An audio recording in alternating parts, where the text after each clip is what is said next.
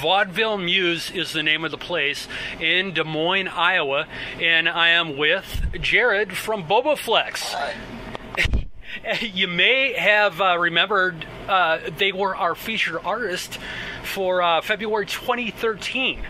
And I thought I'd come down, man. You're so close. I talked to you, and Why not? how's it been going? Not too bad. We started this tour probably, 2 weeks ago down in Florida. Made our way back up to the Midwest, and gonna keep plugging for the next 3 weeks or so. So, okay, you originated in Point Pleasant, right? Yes, around there. That's a very, very small community. Basically, the core of the band, Dave, the new guitar player, has been in for a little over a year now. He's from Columbus, Ohio area, but we're all from 3 towns where there's one red light. One red light? One red light. You know what they say about that? Nothing good. When a town gets a stoplight, murder starts. You know what happened? We got to stop. We got a Walmart is what happened. You got a Walmart? where the one red light happens to be. So is Point Pleasant where all those pictures, people of Walmart.com come?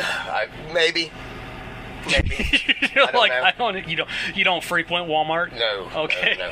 All right. Refuse. Okay. You're on your 6th studio album. Yes. And it's called Charlatan's Web. Mm-hmm. What I want to know is there a story behind that name, or were you just all sitting around and thinking, hey, that'd be cool? Sean came up with it, and everyone immediately loved it. It's such a good play on words, and makes a lot of sense just for kind of anything in the music industry. Okay. So that makes sense. I can't remember which one of you wrote me. Somebody wrote on Twitter on the Bobaflex account, and maybe somebody handles your Bobaflex account. But my station plays Badman a lot. Okay. And commented, "You must love that song a lot." I play what the people want. Well, that's good. And it's incredible. Badman is still... And I believe that was me, actually. That was you? Yeah. Badman is still rolling. Yep. People love the song. And even on our SoundCloud page, Bobaflex is the band that gets the most reviews and comments. Yeah, every time I go there and there's that little heart icon, and I click on it, it's nothing but Bobaflex. Wow. That's pretty awesome. Thank you. So I was just, hey, I'm not the one doing it. Somebody else. You kind of are. You're facilitating the little... Well, nah, I'm putting my hands up, man. It's all you. You got the talent. It's all your fault. It's fake. It's fake. It's totally fake. It's all fake. We sequence. Yep. It's just you. Push my button. There's a Bobaflex shit. You just crushed the dream, man. I'm leaving. We have 4 lead singers, so... Okay. Couldn't fake it. All right. I'm glad you're dead. Now, the video, if you haven't seen this video, you got to check out the video for I'm Glad You're Dead from Bobaflex. How did you guys come up with the concept for this video? It basically goes with the song. I mean, a very bad man who is abusing his daughter and... But it's set in the 1800s. Yeah. That just kind of came about. Why not? That just came about. And we do all that stuff on our own, so... Did you just think, hey, this is about some guy that's glad you're dead and loves to see your grave? Glad he's dead. That kind of thing. But there was that coffin was hand built and it weighed. We literally, when we were carrying that coffin, that man was in there. He was really? 6'3" and 250 pounds. We're not the largest band on the planet. Did you have to take breaks, set it down? We did the video in 3 days, and it was about 12 to 16-hour days. 3 days for 3 minutes, But I think the outcome was worth it. Yeah, it's a great video, and you use extras. We just put out a fan call, hey, if you guys want to come be in a Bobaflex video, come on out. And they did, in droves. From all over the place. Droves. From Florida, from Wisconsin, from, everywhere. I have multiple listeners who sent me pictures of themselves. There?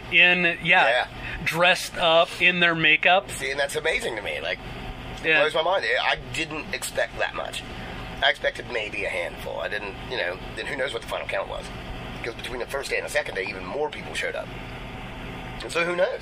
But I'm really appreciative of it. There's no doubt about that. It is I can't get over it. It's an awesome video.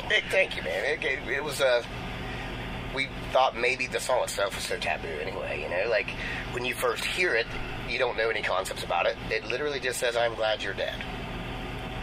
That's the title of the song that you see when it comes out. Like, if it comes across your radio, there it is. I'm glad you're dead. That is pretty much the gist. Yeah, and it's, the guy is screaming. It sounds like it's a real big metal song or something. We're not a metal band by any means, so, you know, we're a rock and roll band. Rock band. Yeah. Love it. So, you know, but, like, places like Sirius, they really latched onto it. It's been getting so many spins. It's surpassed Badman a lot. Well, didn't Badman only go to, like, 36 or something like 34. that? 34? 34 okay. at its highest peak. And this one's already been in the 20s a couple times, so... Okay. Well, I might be wrong. I thought it was even higher than that. Well, it goes back and forth. Oh, okay. You know, radio releases new songs, and there's a lot of money involved, and we own our record label, and we're not any of those big labels. So, okay. Oh, your album right before Charlatan's Web? Yes. Okay, before that, you released on record companies? Yes.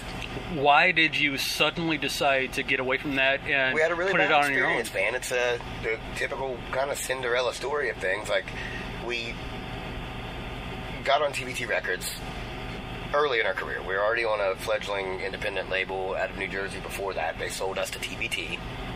TBT did well on the first record they did with us, and then the second one, we were in Atlanta recording Tales from Dirttown. Okay. That's what it would have been. And all that kind of washed out, and with all the legalities involving that, we continued to write the whole time. So by the time it was over, we're like, the band had to go bankrupt. Every individual in the band had to go bankrupt. It was a, terror story just to get out of all that stuff. Okay. So at the end of the day, once we had all these, had 16, 17 songs that we were ready to release, we decided, hey, why not just start our own record label? Do it ourselves. Let's find distribution.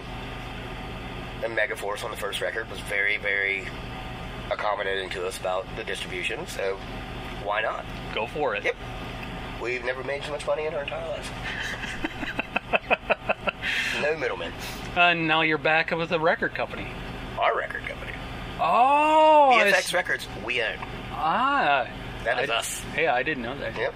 I'm a dumbass. But that's only the last two records we've done. Yeah, quit shaking your head.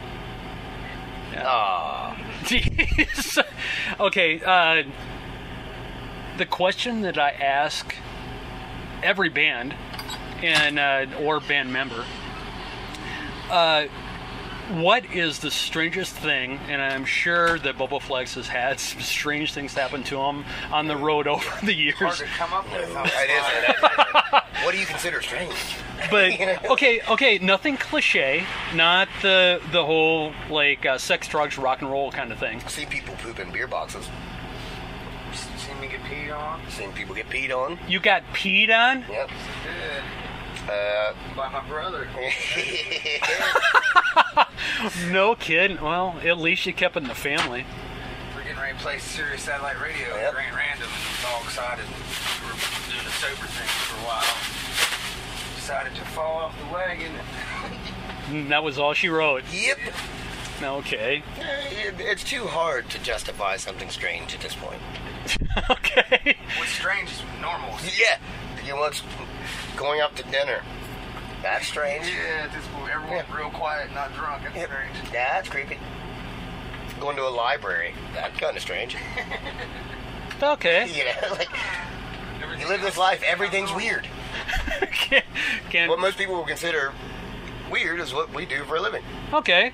Well, that's the best answer that I've had yet. Boom.